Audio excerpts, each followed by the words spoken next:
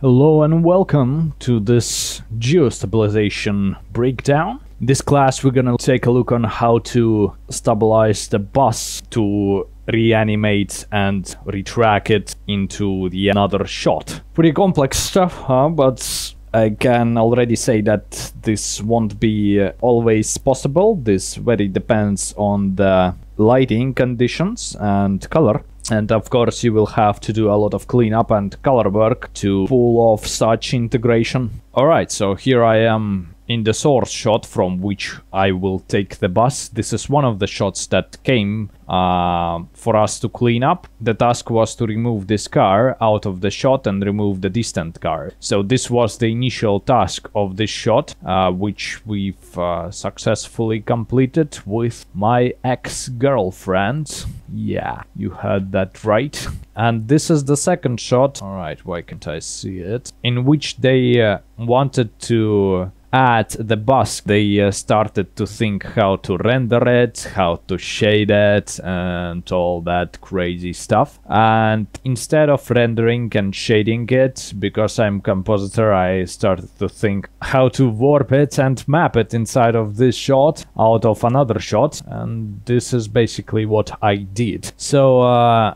let's start from the source shot from which we are taking the bus. So before we can take something out of it, we of course should complete the cleanup, which includes removing this car, which for some reason is behind the bus. So first, the distant cars. The distant cars are easy. They are just tracked with the point tracker somewhere in the distance there with rotation, and then you just cut them out with a clean plate. Very simple. And now they are gone. So this crazy setup is the way we've added grain on top. It's not the way I'm teaching you to add grain, because this is a little bit pixel fucking way, you know. You can always subtract the degrained footage from the source and get the original grain to plus it back on top. And if something looks odd, you can change it with Rotoscoping, as easy as this. So let's move on. So distant cars are removed. Now we have to remove the front car. So let's see how we are doing this. We are creating this clean plate of the background here. So by rotopainting it and taking different clean plates of it. Yeah, mostly clean plates. Just a little bit of roto paint somewhere here. Just a little bit is enough. Now we've got the clean plate here, and we also are cleaning up the bus. And this is a little bit more complex, because we had to track the bus and put the roto painted cleanup on it. So the wheels are done separately because they are on the different depth. And if we will take the tracker, we can see that we are tracking the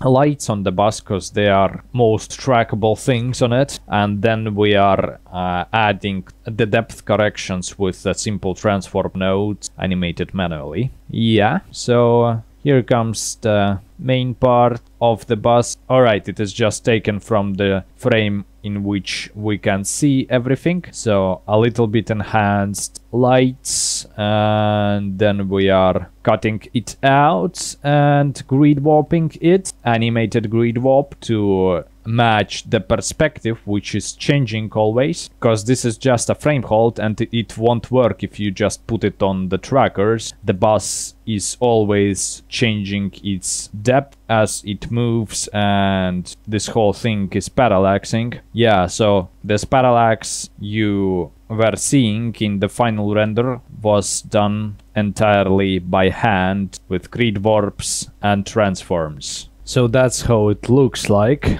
There's a little piece of wheel there, also helping to put everything together. Yeah, clean plate mask. What is this? Yeah, this is a mask that is used to cover the car. Let's see it in the mainstream here. Yeah, so first we cover the car with this clean plate mask, which is covering exactly the car. And then we are merging this part of the bus on top of everything here to cover this part of the car that is projected on it, like that. Alright, also we have the shadow here, which is restored. There were no shadow there behind the car, and we are redrawing it here with masks like that. So animated tracked masks with different intensity, grained, and then put in under the bus. Yeah, that's how it is done.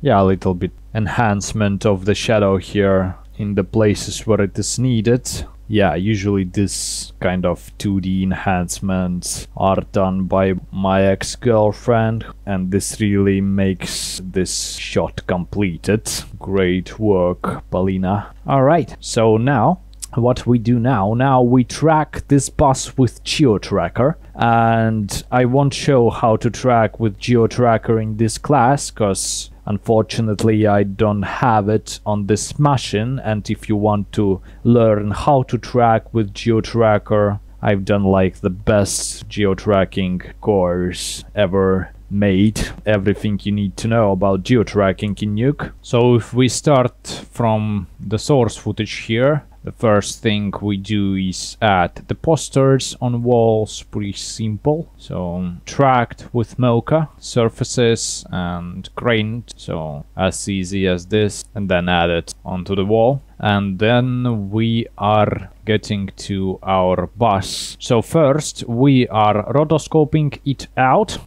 with trackers and rotos, premulting it, and as the insides of the bus look kinda the way they should look like if we put it into this shot, because the walls are similar, it will work as we will warp it inside of the shot. So first we take the tracked camera. Alright, so I cleaned up the setup here a little bit so that it will be more comprehensible.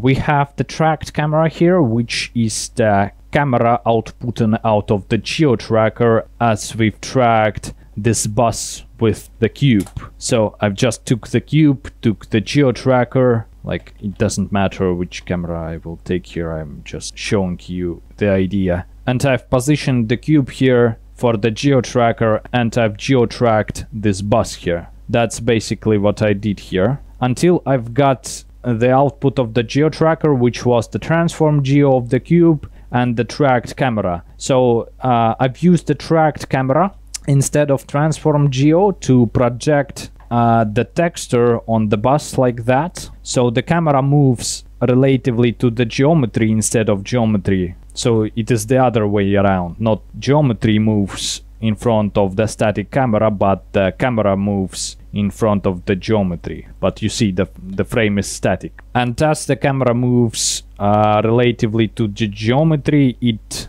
projects the same texture on the static geometry, and we can freeze it on any frame to get it stabilized on the geometry on any frame we want. So if we take like frame 45 here, you can see that the bus stays on the same frame. As what we actually see here is this static geometry, but this stabilizing camera is projecting it according to the bus movement, so that we are getting this stabilized bus on any frame we want. Yeah, and you can see that we are not getting the whole picture here unless we go to the frame 44 or 45 when the bus is fully visible, because before that the bus is cut by the edge of the frame here, and we don't have the information to map on this geometry here. And geometry is pretty simple, it's just a box which is a little bit modeled here according to the bus edges and cylinders for the wheels, and a little card here at the very end to map this mirror of it. Yeah, that's how it is done. So here comes the corrections with grid warps and a lot of 2D corrections that you can easily do on top of this stabilized footage, as it is not needed to track anything here, as we've stabilized everything and we can do whatever we want with it. The one major thing we are doing here is changing the way the wheels are rotated, as it was not enough to just map the same wheels on the cylinders. It was needed to make them a little bit more rotated, and then I'm just merging them back here, rotoscoping these edges here and changing them this way. So 2D corrections, just 2D corrections that are easily to be done in this stabilized footage. And here comes another fun part. This same geometry, you can see that it is cloned here, but it is constrained to the movement that is just a manual animation. This whole geometry, this projection and geometry, in this case this projection with geometry, will move through the tunnel as we are moving forward in this tunnel, and we need the bus to also ride forward. And instead of constraining it to the camera movement, this would be kind of unnatural if the bus will move exactly with the camera. We are animating it inside of the tunnel so that in 3D this box with its camera that is projecting the texture on it is moving forward like that. And the camera 7 is the actual tracked camera output and out of Buju, which is tracked inside of this shot, the solved camera of this shot, and moves approximately with the same speed, you know, inside of this tunnel forward. And we are animating this bus here with this manual animation. I will open the curve editor. You can see that this is just manual animation of the bus. As simple as this. Alright, so another way I can show it to you is if we look to the final render, and I can take this axis and I can literally move the bus inside of the tunnel, because it is all constrained, it's all linked, animated with axis, so that we will be able to connect the camera to it and the transform geonodes that are moving the actual geometry, and the camera is moving the same way and projecting the texture on this geometry. That's how it is done. So I can just move it like that. You can see that it will move the whole bus now. Yeah, that's how it works. And as it is mapped to the geometry, you can see that it is trying to, you know, show you the right angle of this geometry. But there are some kind of 2D corrections that are quickly being made on top to, you know, hit the deadline with the completed shot. And they are not constrained to this 3D setup. And if I move it to the right, it will also work, and if I will move it to the front, it will also work. Doesn't matter where I move it. It parallaxes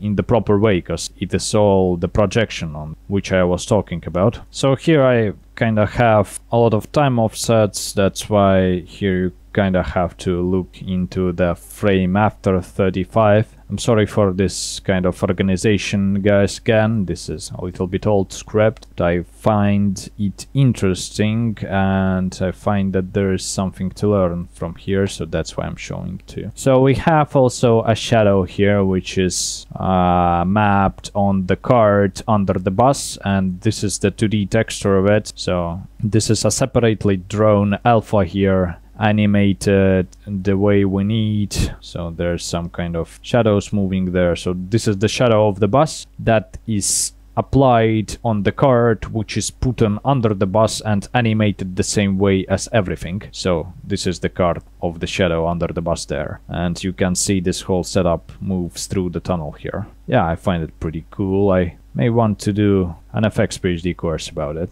Yeah, so the shadow is put on under the bus here. Some of the wheels are put on manually under the bus here with tracker. Yeah, this is kind of corrections that Polina does in the very deadline when she wants everything to look perfect. Throws more stuff into the script, and that's basically it. So there's a little bit more corrections here with 2D trackers. Let's see what it is. Yeah, I remember what this is. This is the exhaust pipe that is animated manually, as it just didn't want to be properly tracked, as it is on completely different depth. It is so small that I hoped that the Geo Tracker will track it, but no, it wasn't possible to do with Geo Tracker, so it was manually warped here with transformed corner and put on top. So an old version here. This is how it looked like when I tried to map it with the Geo Tracker. You see, it kind of, you know,